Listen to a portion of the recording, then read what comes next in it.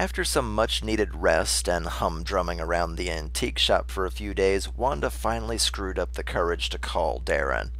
After some careful thought, she decided the best course of action was to be apologetic if Darren thought their relationship revolved around sex, but to reassert her boundaries, that she just wasn't a move-in sort of girl. He would respect that. She pulled out her new phone. Thankfully, her cell phone company had everything saved on a private server, so when she'd bought a new one, she simply downloaded all of her stuff onto it. It suddenly rang in her hand, startling her. It was a number she didn't recognize. "Wanda Summers, Antiques, Collectibles, and Curiosities," she said with gusto. "Hey, Wanda, it's me." It was Darren. "Speak of the devil," she laughed. "I was just about to call you. You're already back from L.A., right?" She leaned conversationally on the counter. "Only for a few days," he said a little glumly. "Oh, we should get together then. If you're working hard, you deserve a dinner out to relax. My treat," she said. I don't think so," he said slowly. "What's the matter?" "Wanda, I've been thinking, and, the pause was torturous. I don't think I'm coming back from L.A. Wanda slowly sat on the stool behind the counter. "What about me?" she said softly. "I love you," Darren said. "I do. But I think we want two different things, and it's not fair for me to put my life and career on hold, waiting for you to catch up." He sounded resolute, like he'd rehearsed what he was saying, which he probably had. "I mean, my career is moving forward, and there might even be a movie role in it for me in the near future. My agent is already hooking me up with a commercial or two instead of just magazine ads and billboards." Is this all about me not wanting to stay the night?" Wanda whispered, already feeling the surge of tears coming. "No, it's about me," Darren said slowly. "I think you're always going to be happy with the way things are. Dating, sex, friends, blackout night," he listed off. "But I want more. I want a wife and a family and—" He trailed off. "And you can't give me that. You won't. After 2 years, you won't move in with me or take that next step. I've been eyeing wedding rings for months, Wanda, but I think I already knew it wasn't going to happen." Wanda felt the words like a punch in the gut. She couldn't find anything to say. "I'm moving to L.A. to chase after my dreams and career, and I'm leaving you," he said finally. She said nothing, the lump rising fast in her throat. "Besides, I can't ask you to give up your dad's shop, and you can't ask me not to try and become a movie star, right?" "Oh, God," Wanda whispered, slowly resting her face in her hand. "Darren, Goodbye, Wanda." His voice had cracked and he quickly hung up. The line went dead. Wanda slowly set her phone on the counter, drawing her knees together and burying her face in her hands.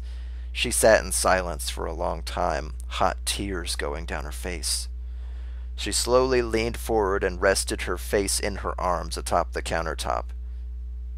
The drive home was a long and lonely one. When she got home, Aiko looked up from her laptop when Jasmine poked her shoulder. Her two friends stared at her. Was all Aiko could put in. "Darren," was all Wanda could say, snuffling a little. "Oh," Jasmine said, pulling her to the couch to hug her. "He dumped you." "Yeah," Wanda managed, holding her head in her hands. "I've got 3 emergency pints of deep chocolate fudge ice cream," Jasmine said dutifully, getting up to go and get them. She came back with the trio of pints, passing them around. They ate in silence for a time, but Wanda's heart just wasn't in it. "I think I need some air," Wanda said, setting her pint on the coffee table. "I'm gonna go for a drive, I think."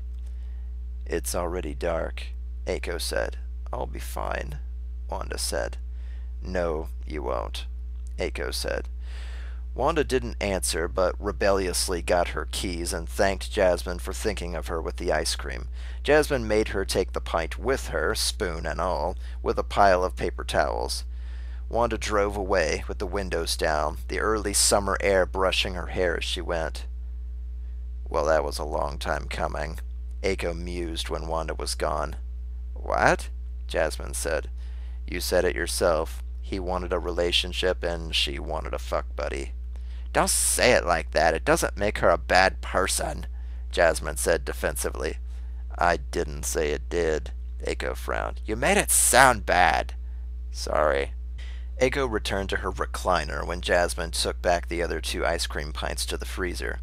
This from the girl who's never brought a man home in the 10 years I've known her, Jasmine grumped, returning to the couch and picking up the TV remote. You do know I'm gay, right? Aiko said slowly. Jasmine stared at her. There was a long silence. You're joking. You never noticed. You've never brought home any women either, Jasmine snapped, folding her arms at her. You've never once showed interest in anyone I've ever seen. Ugh, this isn't about you. Wanda's hurting. And you could have told me way sooner. It's her own fault for leading him on for 2 years. Aiko shrugged, ignoring Jasmine's comments, and Jasmine's finger pointed at her face. Some guys like commitment, but Wanda's not the committing kind. I swear to God, if you give me the strong, independent woman that don't need no man argument, I'ma punch you, Jasmine scowled. I wasn't going to, Aiko said flatly, tapping away at her keyboard. There was a long silence of her typing. Jasmine sat on the couch nearby and fidgeted, looking at her sideways. Aiko glanced at her more than once, eyeing her staring. She knew that look. Whenever somebody found out she was gay, she always heard the same question. That was why she'd never brought it up with her blonde friend. Wanda had figured it out years ago and had politely never brought it up. Go on and ask, she said with a roll of her eyes. Am I hot to you? Jasmine burned to know. No, Aiko said. Jasmine deflated like a kicked puppy. The tiny Japanese woman sighed at her friend. You're not my type, she amended. That didn't seem to help very much. Well, I'm straight, so your loss. Jasmine stuck out her tongue and stormed out of the room. Aiko rolled her eyes and returned to her work with a slow shake of her head. All her friends were crazy, all of them. Jasmine was an idiot, but she was Aiko and Wanda's idiot. Most of the time, she had her moments. Aiko sighed mostly to herself. This is why she didn't date friends and why she'd never made a pass at Wanda. Complicating a friendship for a slim chance at romance never ended well. Sexy broad shoulders or not, she had other avenues to explore. Aiko watched $600,000 move from a winter wear company to a swimwear company. Summer was coming, so all the profits were moving. 3% of it went to a sock company who promised in writing to donate a truckload of socks to a battered women's shelter in Maine and a trio of homeless shelters in central Kentucky. Socks, for some reason, were the most needed item when it came to caring for the homeless. It took Jasmine all of 5 minutes to come rushing back to Aiko to apologize for her "your loss" comment. Aiko gave forgiveness and awkward hugs while her friend squeezed her around the middle. Meanwhile, Wanda was driving across the city. She hurt, yes, but it felt like a bit of pressure had been relieved, really. Maybe Darren had been right. She'd been a little stressed about moving things forward with him for a very, very long time, but now it just hurt to think about.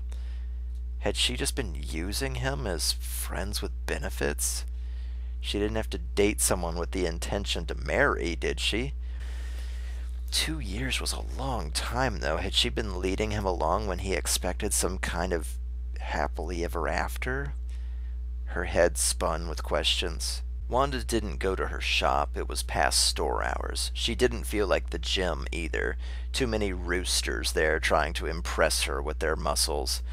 She didn't want to go to a bar and get hit on, and she didn't feel like dancing at a club. She stopped at a park to enjoy the sound of crickets and silence.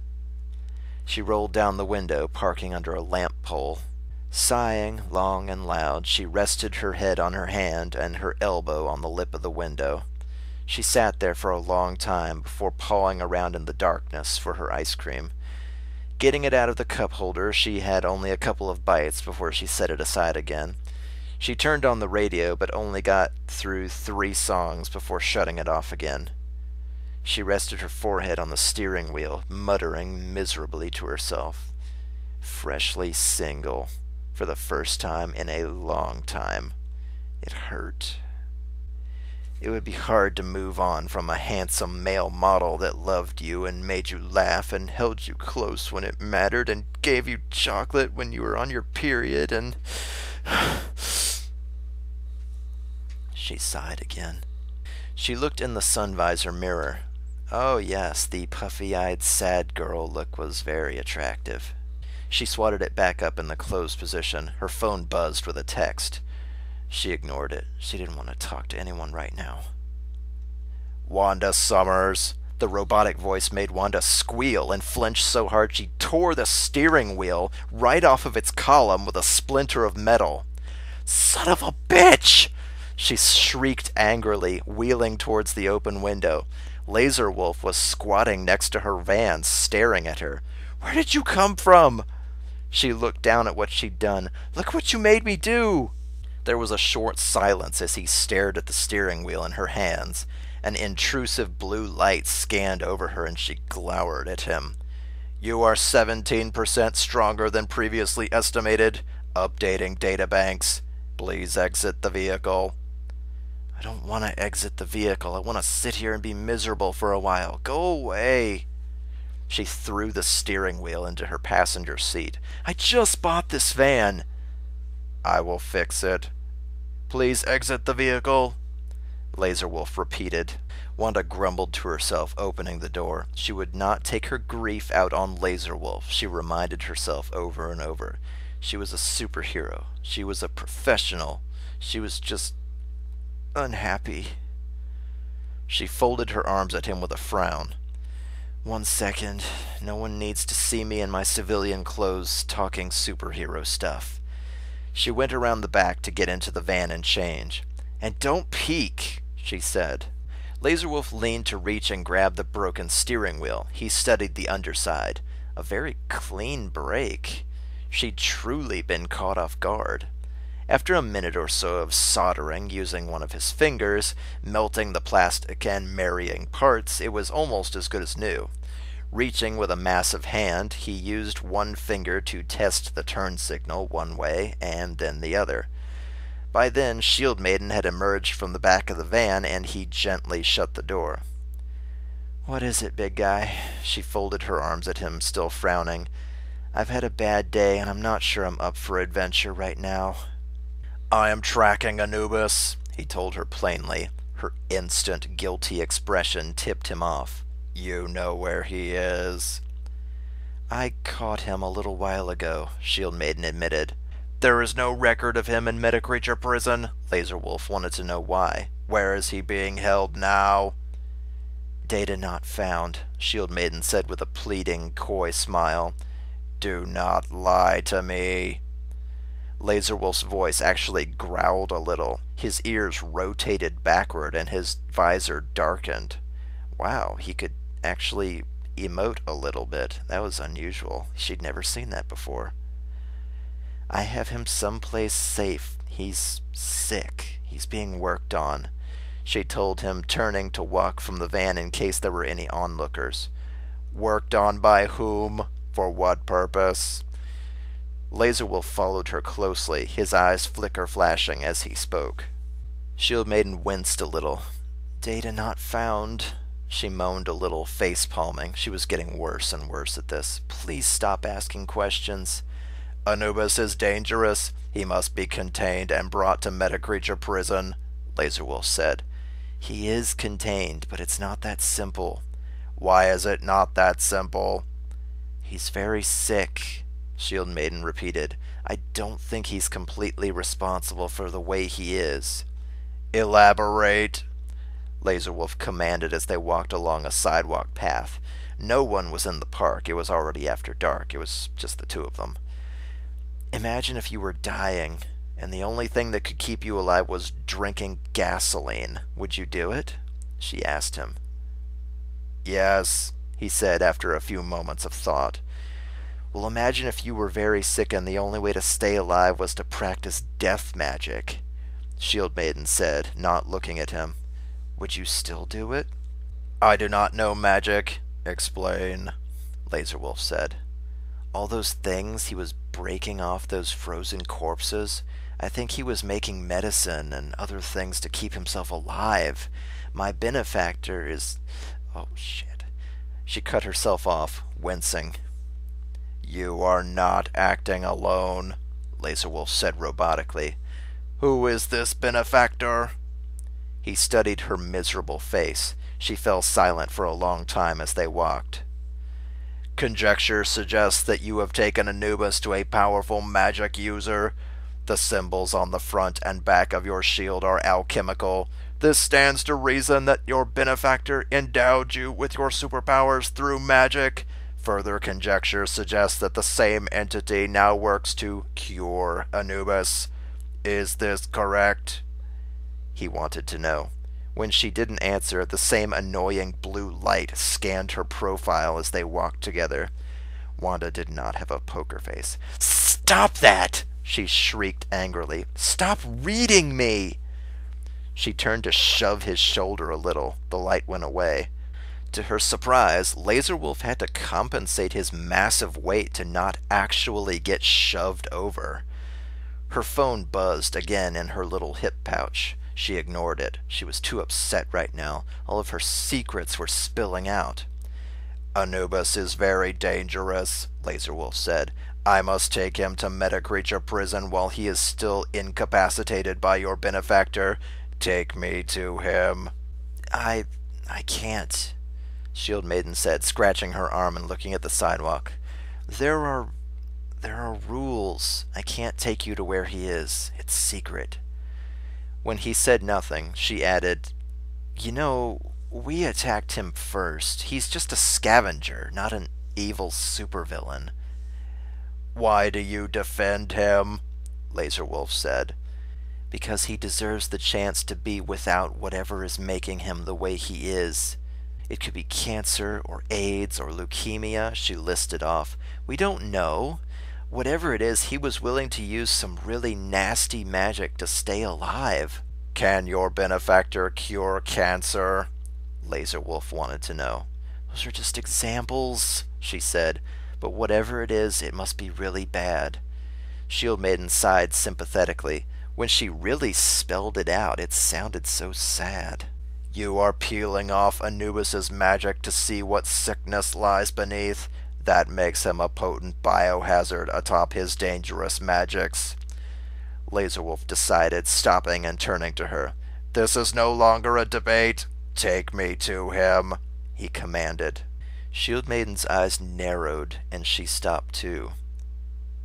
I'm sorry, big guy. I missed the part where you became the boss of me, she whispered, staring into his face. There was a short silence. Laserwolf's eyes flashed for a few moments.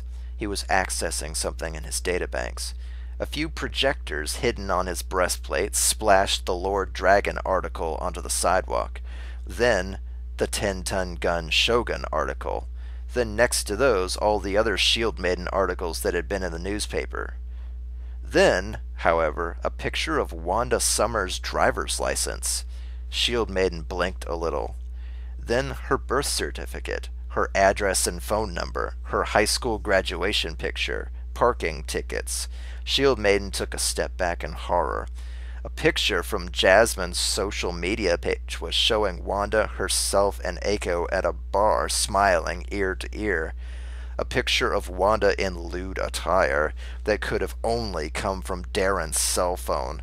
It all flashed out of existence. The message was clear. I will send this data package everywhere, Laserwolf said clinically. She stared at him in disbelief. Everywhere, he repeated. As though to punctuate, a tiny transmitter dish popped out from one of his shoulders, pointing skyward.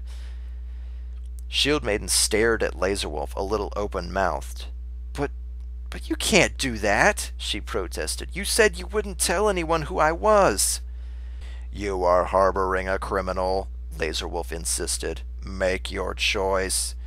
They stared at each other for a long, long time. Shield Maiden's mouth was dry. What could she do? Her phone buzzed in her pouch a third time.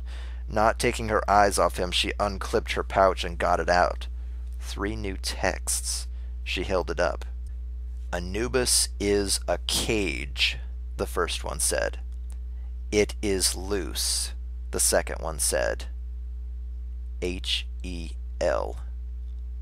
Was it supposed to say help? That was the last message. Shield Maiden frowned. Something's wrong, she said. Make your choice. Laserwolf would not be distracted. Can you carry me? I can't fly. Shield Maiden put her fists on her hips, scowling at him. I can, he said with no hesitation. Well, I guess I'm bringing you home then, she said. Hope you're happy. What has happened? My benefactor is asking for help. And she doesn't ask for help. Shield Maiden came forward so he would pick her up. He awkwardly tried to put her over his shoulder with her butt resting against the side of his face. Not like that, you idiot, she squirmed and swatted at him. Like this. She settled into a bridal-style position. Now just don't drop me, she said as his jetpack deployed and began to ignite. Begrudgingly, she gave him the secret address. Shield Maiden and Laserwolf emerged into the atrium at the home of the benefactor. Instantly, there was a skittering in the dark. Shield Maiden held up a hand. Spiders. Spiders everywhere, the mechanical ones with bronze needles for legs, drooling white goop from their mechanical mouths. They were shining in the half-light, all gears and sharp points and black metal paneling.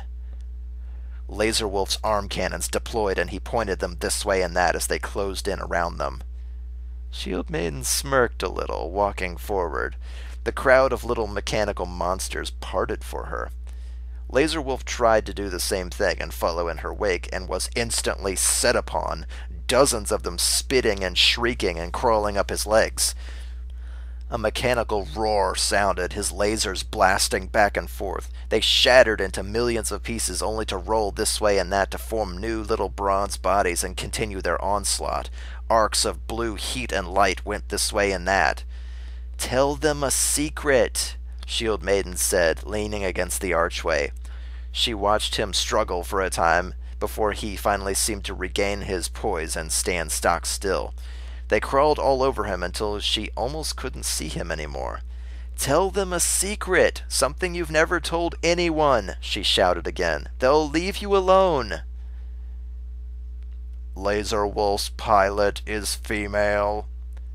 Laserwolf Char growled, his voice box skipping a little. The spiders parted, leaving a spattered mess underneath. They retreated into darkness, behind pillars and into hidden little corners to wait for more prey that didn't understand the trick. Shield Maiden stared as he clanked forward, tearing at the masses of webbing and acid-touched metal. Well, she clanked forward. You're a woman? She asked curiously. Yes. The voice was robotic and male. It was a perfect disguise, really, Shield Maiden thought. The newspapers thought Laserwolf was a robot. Shield Maiden knew there was a pilot in there, and now a woman. She'd never even suspected. Huh. Shield Maiden put a hand on her hip. Voice modulation is a simple task. Let us move forward. Laserwolf dismissed the revelation and would not allow her to dwell on it. What were those? Secret spiders, Shield Maiden said, peeling off her mask as they went. Part of my benefactor's security system. A very small part. If she's left them out, then something must be wrong. They crossed the atrium and into the large stone halls. This room's dimensions do not match the structure outside, Laserwolf observed. It's magic, Shield Maiden shrugged. I try not to think too hard about it when I'm here. That is foolish. Shut up, she snapped. Anubis should be in the rounded cell at the end of the hall. She turned sharply. Hello? She called. It's Wanda! Hello? She called. Her voice echoed and there was no response. Uh-oh. She stopped.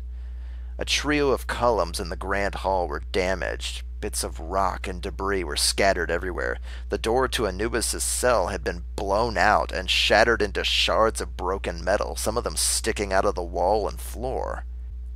The archway had been broken out by something large, very large. Laser Wolf scanned here and there, but followed Wanda very closely. A secret spider clambered here or there, minding its own business. Wanda hefted her shield just a little in case something should come springing out of the darker corners or rooms. Her foot touched a smartphone. She knelt down. There was a single drop of blood on the screen. It was still on the texting screen, showing the same text that Wanda had received earlier. She showed it to Laser Wolf. His shoulder cannons deployed and they whined as they warmed up for firing. Scans indicate that something with many legs burst from this room, Laser Wolf said, his head turning as he followed the path scratched into the marble floor. Large, heavy, many legs. Like one of the secret spiders? Dozens of legs, Laser Wolf amended. Great, Wanda whispered. How can this day get any worse? They arrived at the broken archway of Anubis's cell. It was dark and quiet. She fished into her leg pouch for a tiny flashlight, but Laser Wolf's eyes snapped into a blinding brightness, lighting the whole room. The box TV with bunny ears was lying on its side, broken. The rolling table was in pieces all over the floor. All of the benefactor's tools were scattered against the wall. There were slashing burn marks up and down the perfect stone walls. Wanda moved slowly around the slab, which was facing away from the door. Laser Wolf seemed to understand and went the other way. The ropes were in a pile on the floor, but there was still a figure there. Wanda's boot went into something squishy and flesh-like. She jumped back in revulsion when a spray of something gross went out from under her like a burst pimple. Laser's arms clacked as his arm cannons deployed to join the shoulder cannons. They whirred to life, flashing blue. Shield Maiden slapped her mask back onto her face, not sure what else to do to prepare. Anubis lay on the slab, limp and lifeless. He looked dead. His ribs were starkly showing, and his whole body looked pale and sickly. Shield Maiden could see his tattoos under his fur, even from where she stood. He looked like a husk of his former self. He'd lost another foot of height since she'd seen him last. Laser Wolf's scanning light went up and down. Alive, he droned. Shield Maiden picked carefully among the blobs of flesh that were all over the floor in a huge spray from the slab itself. Something broke out of Anubis's body. Where is the exit wound? There isn't one. Shield Maiden ran her hands back and forth on him in case a tuft of fur was hiding a grievous wound. He's just been weakened. You saw him before. He was way taller and full of muscle. Your benefactor's message claimed that Anubis was a cage. A cage for what? Laser Wolf wanted to know. Shield Maiden turned and slowly looked around, then at the floor to all the lumps of torn flesh and piles of gore. Too much for one person. The benefactor wasn't dead. Where is she? She whispered. She would have heard us coming in. Laser Wolf leaned and, using the barrel of his arm cannon, lifted something up. It was sticky, fleshy, and you could almost see through it. A skin? Had something shed in here? He said nothing but held it up to show her. There were stark white ribs hanging off of it. Bits of slime and pus dripped wetly to the floor. What sort of creature shed skin and bones and bodily fluids like that? If the hallway's broken columns were any indication, it must have been enormous. "There's something out there, Laser," Shield Maiden whispered, looking at the mess all around them. "Something bad." There were noises in the hallway. To be continued.